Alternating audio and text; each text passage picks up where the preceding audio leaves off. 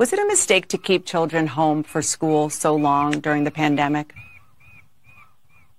Dana, this was a decision of local school officials and our scientific experts trying to get their hands around a pandemic that was killing millions of Americans, to protect their children, to protect their staff, to protect their communities.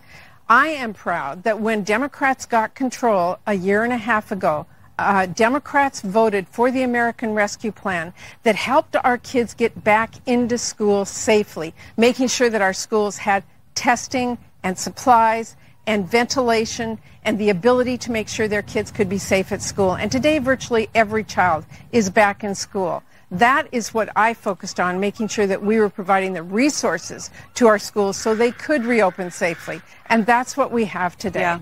Yes, we have an issue about kids being out of school. And I am very focused, Dana, on making sure that we help get our kids back to where they need to be.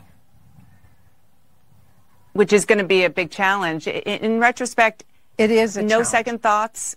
And I know hindsight is always 20/20, but given the numbers that you're seeing and the decline that we just talked about, you still feel comfortable with the way that school districts, even, in your home state, handled the pandemic?